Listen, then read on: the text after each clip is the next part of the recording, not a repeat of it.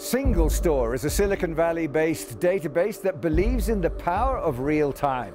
The company offers streaming data ingestion, transaction, and analytics support, and all the functions to make AI effective, allowing data to be analyzed, contextualized, and transacted immediately. I'm Andrew Wilson, and I sat down here in Davos with CEO Raj Verma to discuss the importance of high fidelity at speed.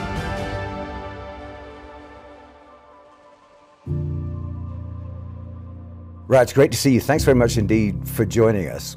First of all, give us an overview, why don't you, about SingleStore, what it is you do, and what kind of clients you have. Yeah, SingleStore is a database company based out of Silicon Valley in the US. And Andrew, so far in the world, it was divided from a database perspective into transactional databases and analytical databases.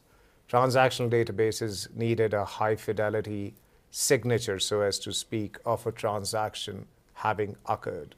And so they focused on transactional fidelity, and then you take those transactions and then throw them over the wall to an analytical database, and then you'll gain insights, and that's how the businesses worked.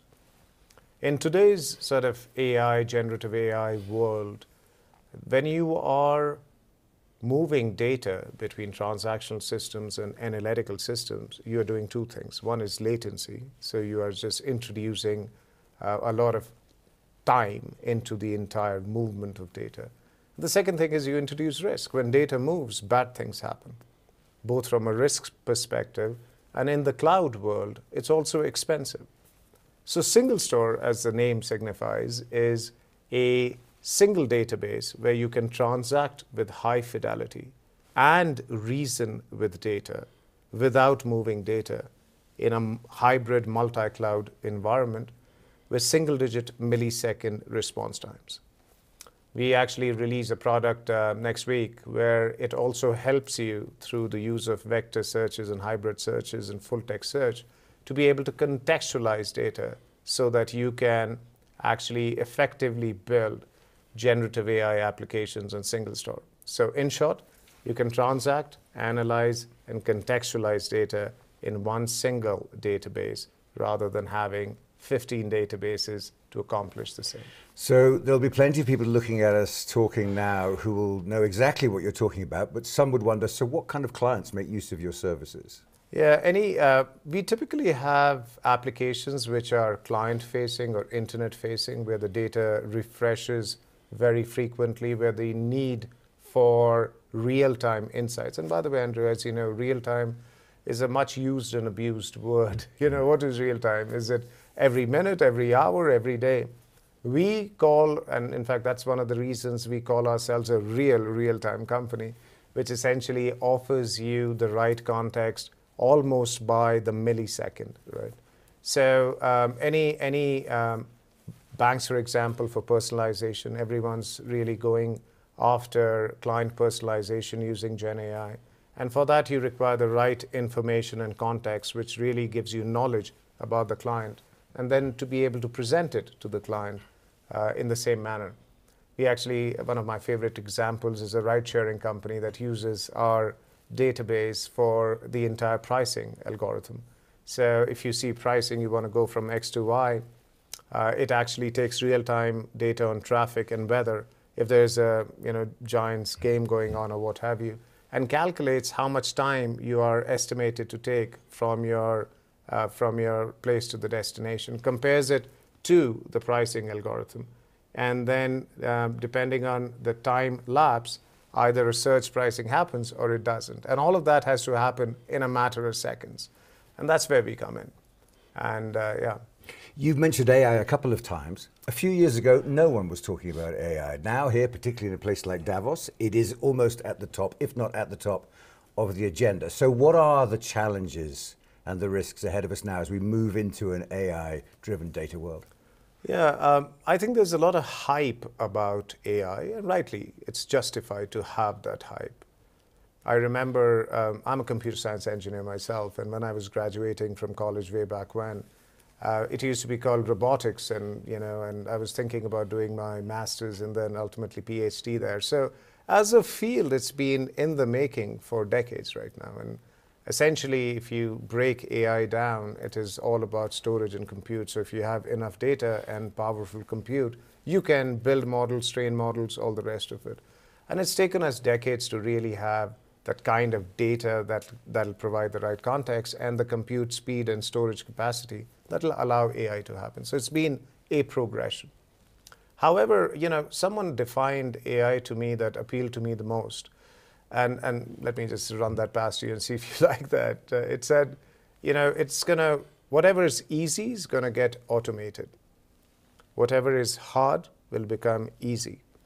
And whatever is impossible will become possible. So if you think about it in these three building blocks, easy being automated, it's that entire job conversation. So will it cost? The current jobs will go away. There's no if, and buts about it, some of them. The hard becoming easy, that is an entire conversation about opportunity and how many folks who do not have an entry right now into that sector of jobs, that will open up. And the impossible becoming possible is the entire conversation about innovation. It could be about energy, it could be about utility, it could be about safety, it could be about health, it could be about whatever else. So I do think that it'll be a mixed bag. There would be certain jobs that would go away, and there would be others that would actually get created. And I think a lot of conversations happening about trust and the ethical use of AI, etc. And it's very difficult to celebrate something that you don't quite understand. Andrew. And I break it down. In fact, I've written about this in the book that I wrote. It's coming out in the next month or two. And we talk about how the three building blocks of AI are information, context, and choice. So data essentially converts itself into information. Combining information with context gives you the knowledge. And that knowledge allows you to make choices. Now, if you have the wrong data, you are going to have the wrong sort of output and you'll make bad decisions. So not all evil that is going to happen because of AI or bad things that will happen because of AI are intended. It's not the bad actors essentially doing it. Sometimes organizations or governments, like you had in your country, just don't have their house in order from a data perspective, from an information perspective, from a context perspective. And unless you clean that up, AI could do as much damage as good. Yeah, exactly. And the entrepreneurs will always be the enthusiasts, the champions of any kind of move forward in that direction. But you've written that book, and presumably that's a response to the anticipated concerns that you will find as the world makes this transition. Yes, it is. Andrew, we were talking about this just in a forum last week in the Valley. When you democratize anything, all right, so, and I'm a big proponent of the fact that AI should be democratized. It shouldn't be the elite or only the Facebooks and the Amazons or the Googles of the world being able to use it. Corporations should be able to use it. Individuals should be able to use it. When you democratize a technology, 90-odd%, more than 90% will be for good. But as a consequence of democratization, you're also going to make this very powerful tool available to bad actors. Now, the fact really is that's how the world would be. There is no technology innovation which has been 100% good and no bad actors have misused it, right? You talk about internet espionage between countries right now. Well, some would argue it's been made possible because of the internet. So if internet wasn't invented, that espionage probably might not have happened. So there is an evil side to it. But does that mean that internet is all evil and all bad and we should not trust it? No, I think internet's done more good than harm. But it is not without its own fault and ability to cause harm. So when SingleStore talks about elevating human capabilities, it's the same balance of powers, I suppose, that we had even before the industrial age, simply elevated into a new level playing field, but a more interesting one and one with more possibilities. Is that what you're saying? Yeah, I do think that we are ultimately a provider of information and context. We cannot force a leader's hand to make the choices around the inferences that generative AI draws for them. What we allow organizations to do is to be able to jump onto the AI bandwagon effectively and with their eyes wide open.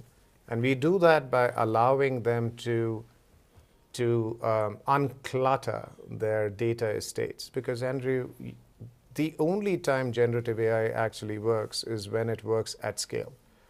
And so it has to have scale, it has to have speed, and it has to have simplicity. Without those three S's, generative AI in an organization is not going to work. And we provide, scale, simplicity, and speed to enterprises at an unprecedented level. And that's why we're very excited about what the future holds for it. Final thought then, Raj, looking at it back through the single store lens, what does the future hold from your perspective for, say, the next 5, 10 years?